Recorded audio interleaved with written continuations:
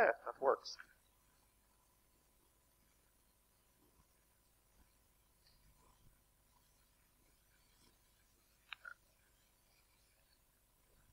All right, come in, have a seat. All right. Yes, my name is Olivier Crête. I work for Collabra, and I'm a GStreamer developer. I came to GStreamer almost 6 years ago now, when I was hired by Collabra to work on their video calling solution, which was at the time mostly an audio calling solution. And that solution is based on GStreamer. And at first, I just used GStreamer, like many people. But pretty soon, I started fixing a little bug, and more little bug, and now I'm a developer and a commenter. So I'd be curious, how many of you here have used GStreamer? As an end user or as a developer?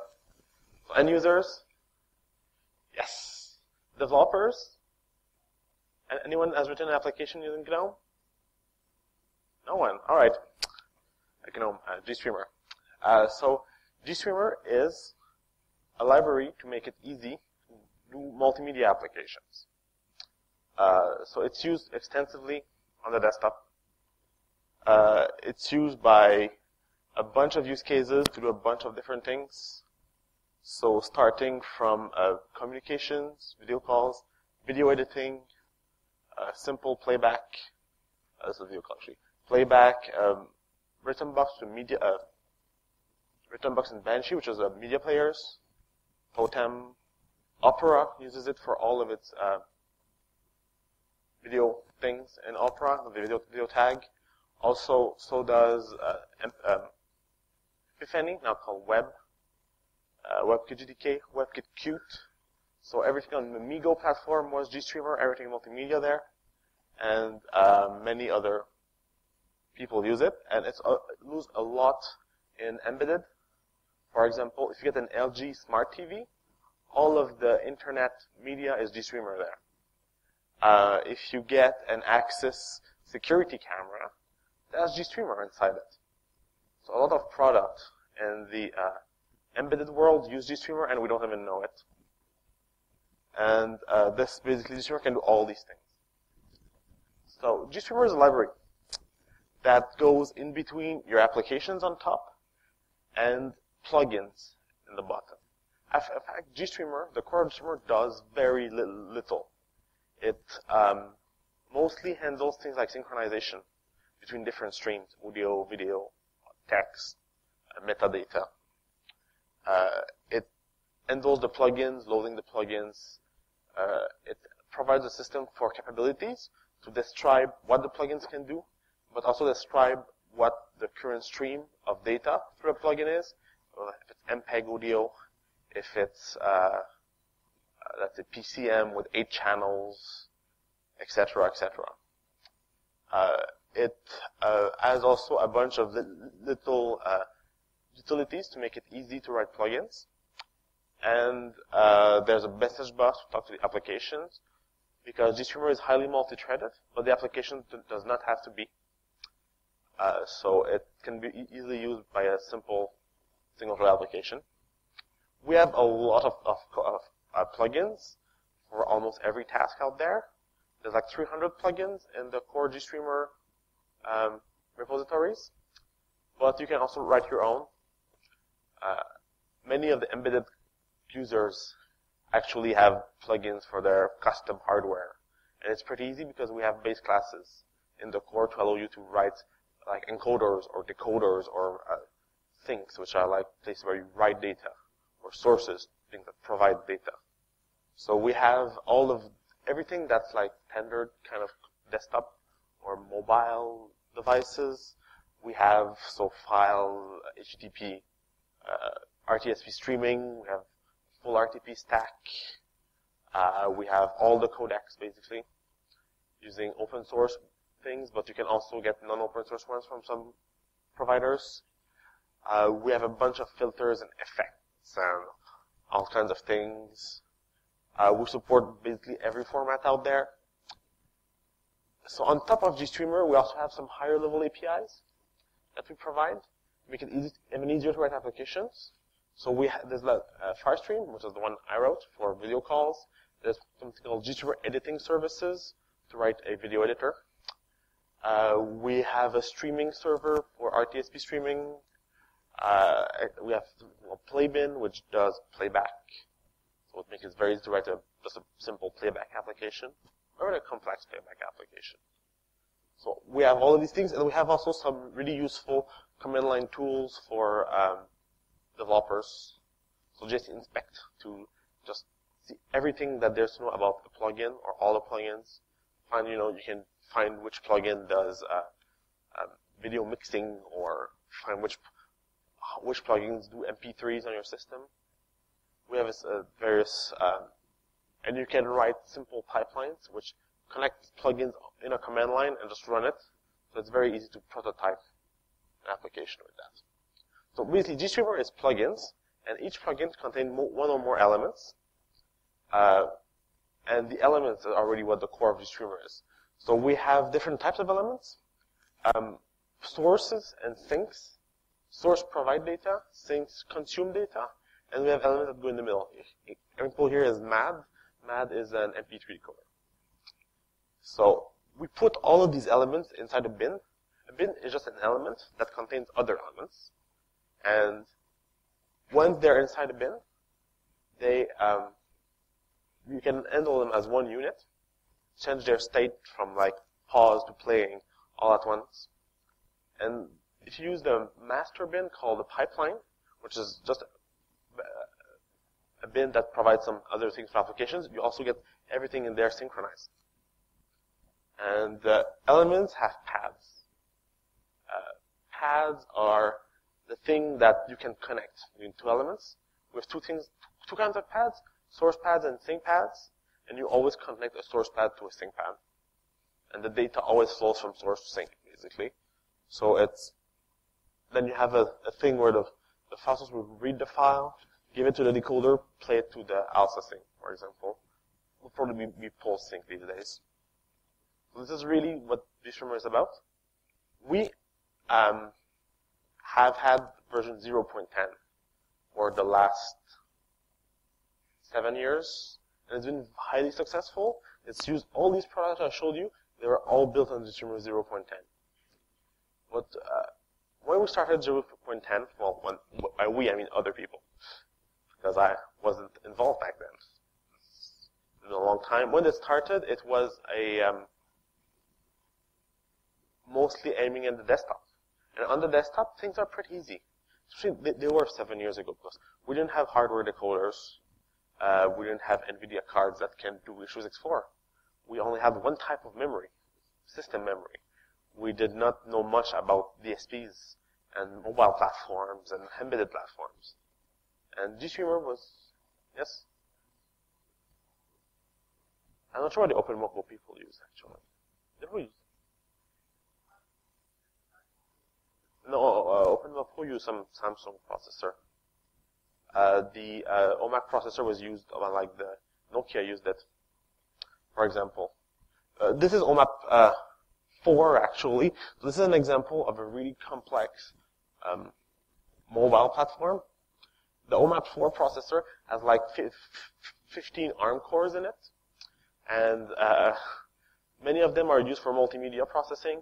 So they have a separate processor for the camera. They have 2 hardware decoders for everything, hardware encoders, etc., and these require different memory banks. Like the video encoder really wants you to put some part of the image on one memory bank and another part on another memory bank. There's many like requirements on these platforms. And GStreamer 0.10 was not designed for that. It was designed thinking there's only one type of memory, standard memory. And so this is why I have this like slide of this really complex device where you have all of these various things. And we were not ready to support that in 0.10, but people made hacks because embedded customers really wanted to have GStreamer. That makes it so easy to write applications. But we listened to them, and we tried to fix that. So also, GPU decoding is a big thing now. So all of your laptops probably now have some kind of hardware decoder for H.264. And even though Intel chips, they're more than capable of decoding H.264 on the CPU, that uses a lot of power. So, and the hardware decoding is often much more power efficient. So GPU decoding we support now, both Intel and NVIDIA. We have GPU processing also. A lot of the time, you could do all this processing on your CPU, but you might want to delay it to the GPU to save power, or just because the CPU might not be fast enough. So we have smarter memory management, because if you do GPU decoding, then you need to copy the buffers to the GPU first before they can be decoded, the data. And if we're not really very good at that, now we have a way to represent memory that's remote from the main memory correctly, and also to not have to re-download everything after you decoded it, because you're going to do it on the screen anyway, so you might want to leave it there. We also support things like padding. So previously we had a very simplistic view of an image, which was just the image itself. Now we can say we have this big memory buffer, but only a part of it you will use for the image. The rest is padding, but some encoders really like to have free space around it, makes them more efficient. Or we could also do like have an image, like in this case, this is really typical where you have the Y luminance information and the color information are separate, and they have to be in a weird memory layout for this hardware to work. This kind of thing we can do. So better memory management in a multimedia firmware is critical if you want good performance and good integration with hardware. We have now also on each buffers in the pipeline that I showed earlier, what traverses our buffers, GST buffer objects, and they represent either a frame of video or a frame of audio or some other thing. And previously they were kind of a static structure, and you could not have so much extra information on it. Now you can add arbitrary information to a buffer. So some of it is like, for example, a plugin could analyze this picture, recognize the face, and do some analysis on it, and add this information to the buffer so that a later plugin will be able to use that information for something more useful. We have delayed processing. So with the metadata, we can also add information to a buffer, or add arbitrary methods to a buffer, saying, let's say we have an element that does cropping, but maybe the cropping you can do it on the GPU when displaying it. So the element will just maybe attach a metadata to the buffer saying, actually, this whole buffer, only this region you're interested in, and we'll have a method saying, give me the memory for that region, but you might also use the sink, the GPU in the end when you display it, but just ignore the rest and do it faster. So we can have like region of interest like that. Also, this is basically the things about buffers. Also, we have more dynamic pipelines. When doing video calls, we change plugins and we reconnect things. Like if you're in a video call, someone else comes in.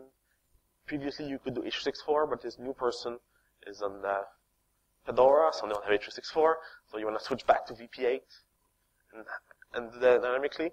In 0.10, it was all doable, but there were a lot of little details that you had to know about. And a lot of the little things were like, not really designed for that. We fixed almost all of these in 1.0. It's much, much, much easier to do.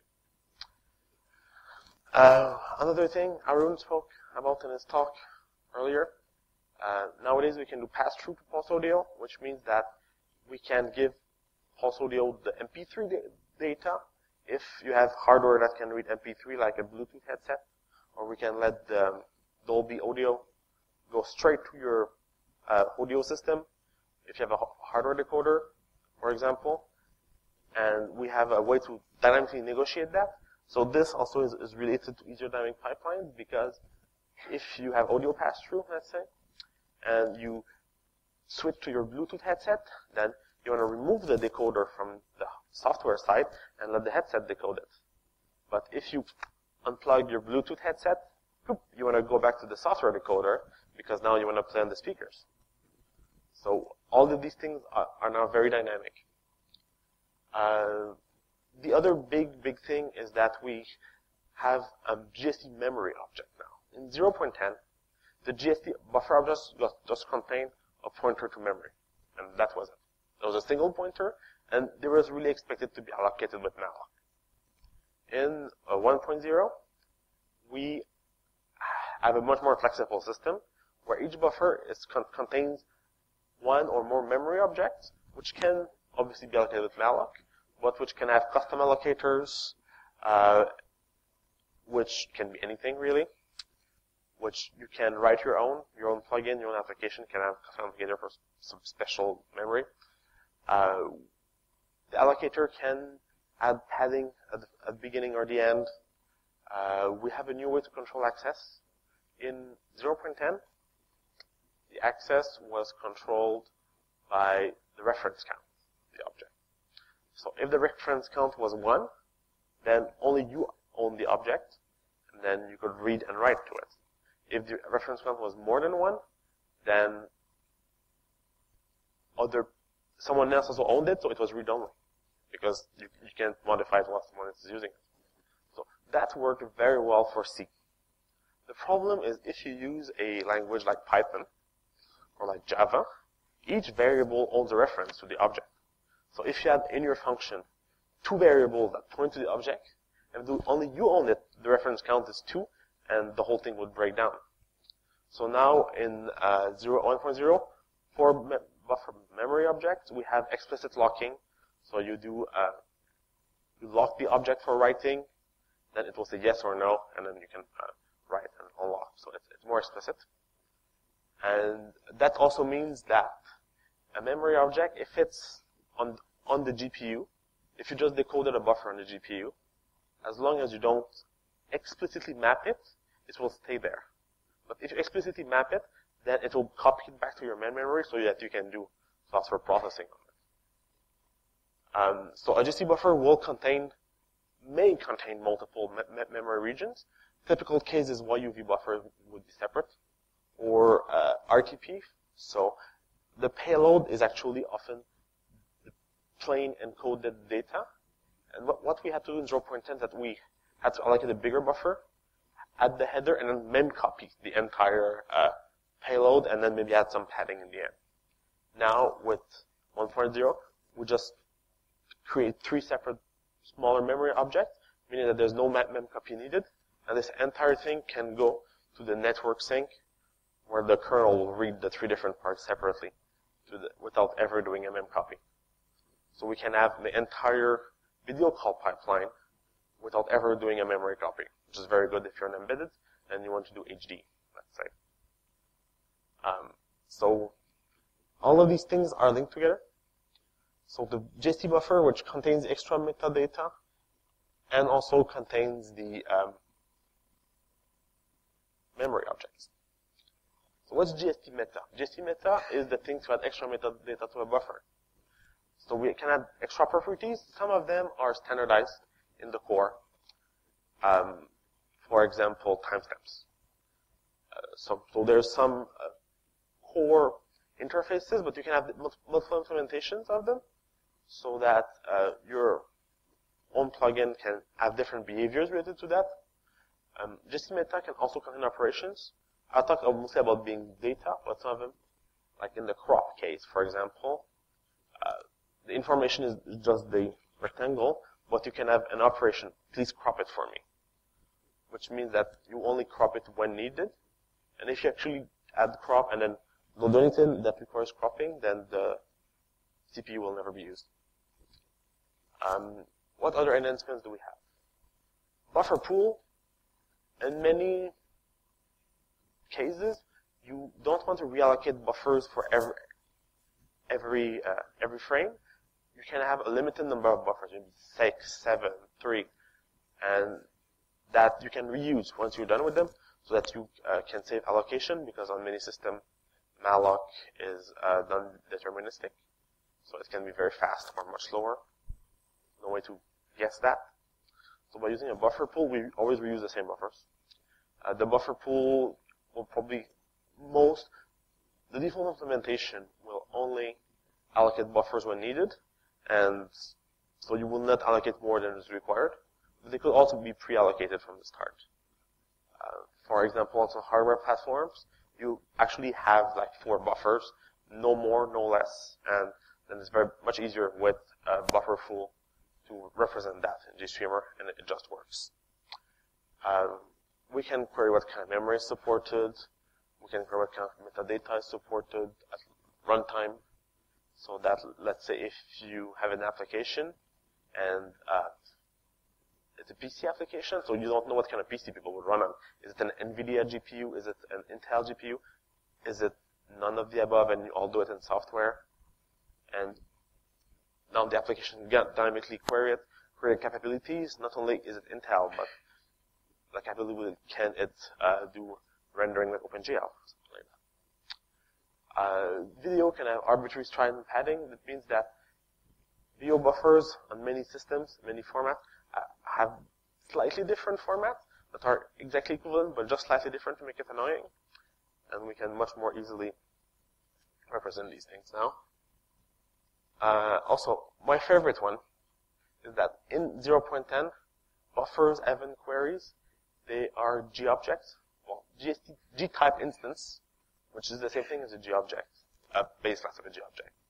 And it meant that every time you create one, you have to take a global lock. And in many GStreamer applications, that was the top case of contention, was that global lock on the creation of any kind of object in your application. Nowadays, in 1.0, the buffers, the event, and the queries no longer are G-type instance. They're just regular C structures. You don't need to create a lock to create them. And everything is a lot faster. So what, I said dynamic pipelines. So what can we do more that we couldn't do before? First, context is kept on the paths. In 0.10, the context, information about timing, for example, was sent once down the pipeline, and every element had to remember it. And have like some custom code, and accumulate it, and do a bunch of processing. It's kind of complicated. Now, in 1.0, the events stick to each path. And so you can get it back from the path very easily. And that means that if you remove an element and add a new element in its place, you don't have to do special things to get that information because it's on the next path and it just flows back when it's reconnected. So the context is passed. Also, renegotiation in 0.10 was very complicated and was tied with buffer allocation and was basically unusable. In 1.0, it's just an event. So what I mean by renegotiation is that in a GStreamer pipeline, the different elements actually negotiate what type of data is going to flow. So if you have pulse source from pulse audio, that can produce any kind of audio data because pulse audio can transform it. And you don't really know what the hardware will produce anyway. But then you could have a Vorbis encoder, and that requires float 32, for example. So it would negotiate so that pulse audio would produce the right of kind of data for your encoder. But if you replace Vorbis encoder with, let's say, an FAT, an MP3 encoder that wants integer samples, then in 0.10 it was very painful. You had to stop everything and restart it again. In 1.0, you can just replace it and then send an upstream event, and dynamically the source will change what it's currently producing. We also have other things like if you try, that works in 0.10, but it's very, very complex. So it's much easier. If you have a camera and a window, you could change the size of the window by dragging it, and what the camera captures will change with it, so that you don't capture more than you need. The different resolutions will change. So pad probes. On the pads, you can add a probe which will call you every time something of interest passes through the pad. In 0.10, you can only probe events and buffers, and only when they want one way, and you could not modify them. You could just look at them. In 1.0, you can do a lot more. You can probe any type of information. Event queries, when they go one way, the other way, when they come back. You can modify them, and you can also use it for blocking. In 0.10, you could have a special callback that was different from a pad probe, call when a buffer arrived, and that would block the processing so that you could do dynamic changes. Now it's all inherent in pad probe, so when you get, sure, you can block when you get a buffer and block the processing in the pipeline, but you can also modify the event and at the same time, or the buffer, and maybe just drop it. Maybe say, this buffer, I don't like it. You can ignore it. So you can do a lot of different things now in 1.0 with a very flexible pad probe system. Also, another favorite of mine, we forgot that one. In 0.10, you could only be notified when data arrives. Now you can also be notified when there's no data, which is very useful if you want to do a modification, so that you can do modification as early as possible when no data is flowing through your pipeline when it's idle. Also, the capabilities. I mentioned earlier that we have a system to describe what data goes through. It hasn't changed much since 0.10, but some of the formats, we made it much more simple. For RGB video, for example, we had a system in 0.10 where you could describe any arbitrary RGB format by having masks for which bits are used for which color, what's the Indianness, etc., etc. But it turns out that despite having incredibly flexible format, people only use like 12 or 13 formats. So we just made it much more simple, and you have a string that represents the format, and that's it.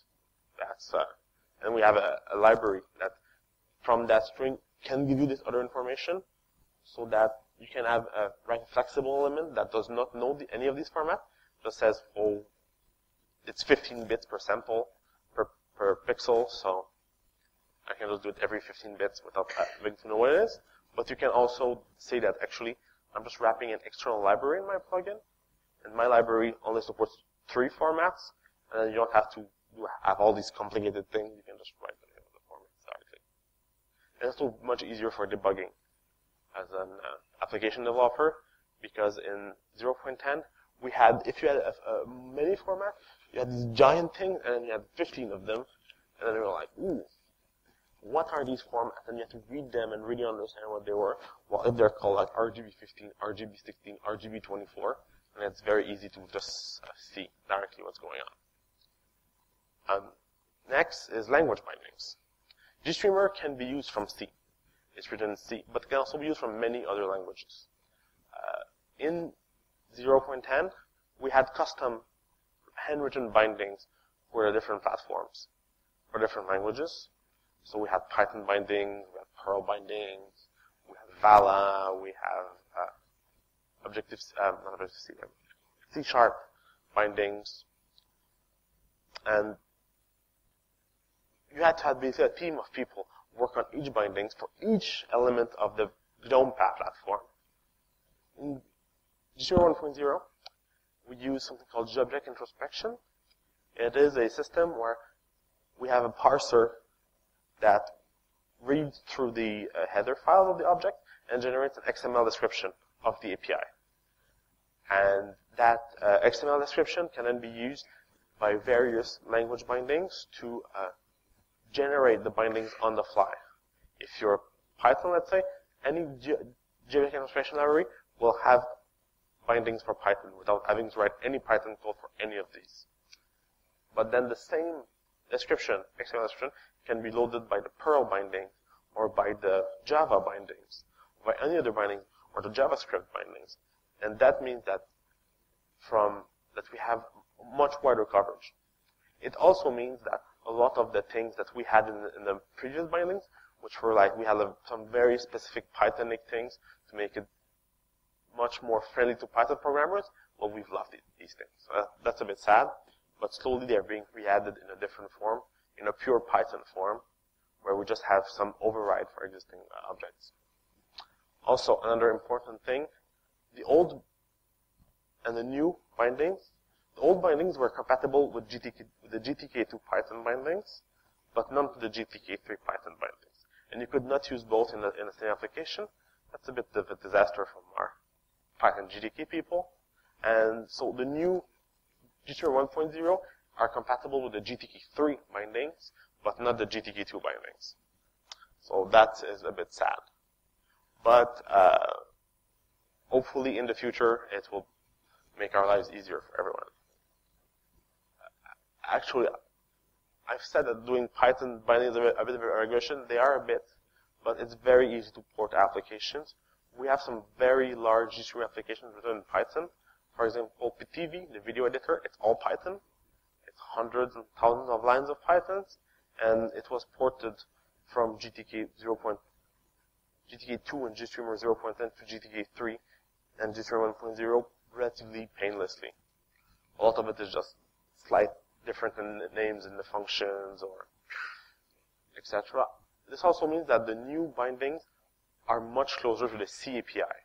So you can use the documentation of the C API, and it's almost a one-to-one to the new bindings. All the major applications have been ported by now. So Totem, Rhythmbox, Rigel, the DNA suite, Empathy, the video call application, etc., etc. Shotwell has been ported.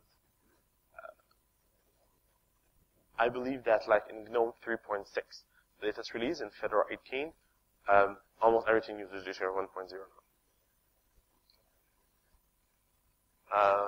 So most of the changes I described really are for plugin developers. If you're an application developer, the API has barely changed. It's mostly a matter of recompiling it. If you're a plugin developer, because all the changes I described to how memory is handled, how the buffers are handled, that's a bit more work. But it's certainly not that hard. I've ported personally over 20 different plugins. And once you do one or two, then it's very, very easy. So we are still maintaining 0.10, and we expect them to run in parallel for a bit. 0.10 is only bug fixes.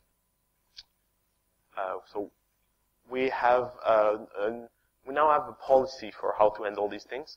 Previously, we had only a single series, 0.10, and new versions came with new features and bug fixes. And so it was a bit painful for people like embedded developers or people who built an application who wanted to have only bug fixes from their existing version, but not new features, so that they could keep a stable version. So they had to manually backport things. It was a bit annoying. Now we have a two-tiered development cycle. So we have unstable version and stable versions. And on the stable release branches, we only backport patches and bug fixes from the stable version. So a bit like the Linux kernel. Right now we have two stable versions running in parallel, 0.10 and 1.0. That was released a couple of months ago. And all the active development is on 1.1, which will lead to 1.2.0, which will also be a stable version. I should mention that 0.10, we may not have new releases, but people keep on backporting things to the Git tree because we use them. I should also mention that 1.2 we will have new bug fix releases probably as the time goes. And for contributors, we have a strict rule now that anything that's proposed for a stable version must first go into development version so that we can make sure it works, and also so we can make sure that we don't have regressions. Obviously, we don't want the bugs to be fixed in an old version and not in a newer version. The other big change that we had in the GStreamer world is that now we have the GStreamer SDK. It's a corporate project that is financed by Collabora and Fluendo. Collabora is a company I work for where we do consulting. Fluendo is a company that provides non-free codecs with patent licenses, which are sadly a reality in this world. So what we do with the SDK is that we provide binaries that are tested, that have backported bug fixes for the 4 platforms that we currently support. So the first version of the SDK supported Linux, Windows, Mac. The newest version also had the Android support. We released that 2 days ago. So it's relatively easy to have your multimedia core of your application be the exact same code on all of these platforms. And only the platform-specific elements will change. So in even a really complex application, it's only maybe like if they have like a couple lines of code, like select Android source or the Mac source or the Windows source or the Linux source. On Android now we have support for basically everything. So we have hardware codec APIs on Android 4.1 where that API appeared. We support audio with OpenSLES. We support displaying video with OpenGL-ES. We also have support for the Android camera API, android.hardware.camera. So you can capture through your GStreamer application. So we have the whole spectrum. You might notice there's no iOS there. We are currently investigating that. There are some elements upstream to support iOS, so I don't know if they're really an SDK. But I should also mention SDK is commercially supported by Clever and Fluendo. So for corporate users, we provide the support. Also, the GStreamer SDK has a lot of backported bug fixes, and we really care to make it super stable. Like it's more stable than the stable releases from upstream, probably, because we're very, very, very aggressive in making sure we don't have regressions for our developers. I also like to thank some people. First, Win Taymans. He's the main GStreamer developer. He wrote a lot of the GStreamer 1.0 code and 0.10.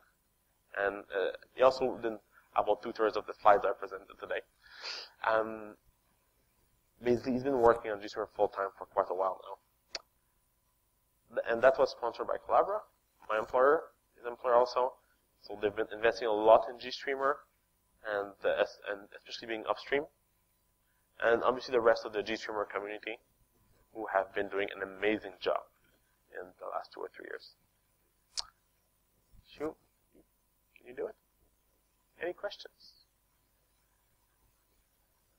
Don't be shy. No questions. Yeah, sorry. There's a graph that you can create. Yes. How complex can that graph be? Do you support things like loopback? The graph cannot have loops. That's basically the only restriction. If you want to do loops, it gets a lot more complicated because then come forever. Yeah. But there are ways to do loops by cheating. Giving copies of old buffers. Keeping old copies of buffers? Or you can keep copies of the buffers, yes, because they're reference counted objects. Yes. Or 1.2? Recommend for what? For embedded. Depends. I would recommend 1.0 normally, because there's a lot of features to make it easy to work around hardware restrictions that you have in embedded.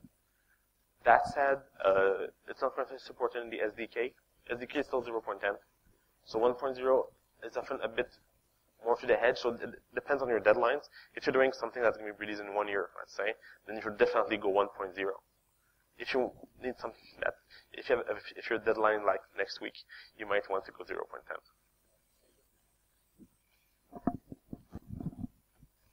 Oh yeah, I should mention there will be no new features in 0.10. So yeah. So you mentioned support for, so is there a different category for GPU filters? Of the GPU filters, because the GPU filter will have memory buffers in the GPU, yeah. I suppose, right? Yes. So that means all the data flows in the GPU till the point it's necessary to come back to the CPU. Yes. So that's a separate class in itself. Yes, but in 0.10, it was a separate class, Okay. kind of. In 1.0, we've really integrated it, and in a way that the buffers, you don't really know where, the application doesn't have to know where they are, I and see. only if you actually need them on the CPU will they be re-downloaded. But it should be transparent in 1.0. Okay.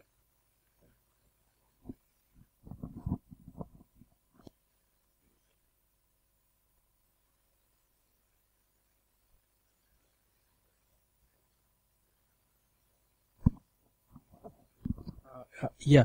So I'm fairly new to this, and I wanted to know about the flow. I mean, actually, okay. So you are using Python, right?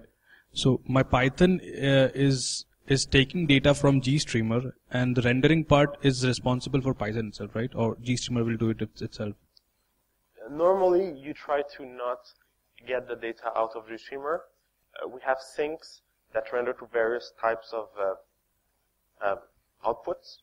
So we have like an OpenGL sync that will render to a buffer, or clutter sync to a clutter actor, or X image sync or XV image sync to a X window. So ideally, you would not get it out of your pipeline to render it, but we also have app sync and app source that allow you to get the buffers out of GStreamer into your application. But obviously, Python is a bit slow, so if you want to use it on every frame, it might not be a good idea. But you can also write GStreamer plugins in Python or in any other object-oriented language where we have bindings, except for JavaScript because it's not really object-oriented, right? But you cannot subclass objects in JavaScript. Okay. Thanks. Could you suggest some documentation or something which would be? Oh yes, I should mention documentation. GStreamer.freedesktop.org, the GStreamer website, has a tutorial reference documentation for functions, an applications writer manual, a plugins writer manual, etc. Also, the GStreamer SDK at gstreamer.com has really nice tutorials that we've written recently. Also, if you do more advanced things, once you've read all of this basic documentation, in the source code, in docs, design, there is a detailed design documentation. It shows all the details about how the seeking works, how the threading modal is designed, how the locking modal is designed. Everything is really well documented there. But it's not the first documentation you should read, obviously.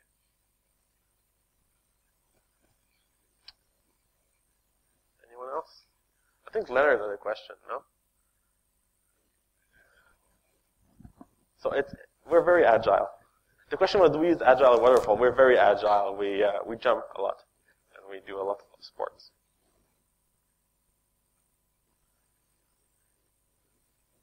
Anyone else? All right, then I guess it's time for lunch.